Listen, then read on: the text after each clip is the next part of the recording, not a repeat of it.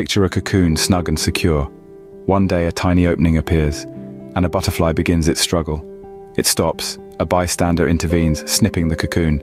The butterfly emerges, not as expected, with a swollen body and small wings.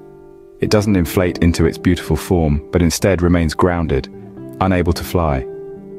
The observer, ignorant of nature's wisdom, didn't grasp that the cocoon's struggle was vital for its transformation.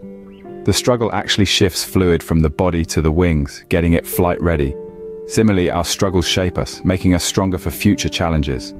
Overcoming obstacles develops our resilience, without which we'd remain grounded, unable to reach our potential.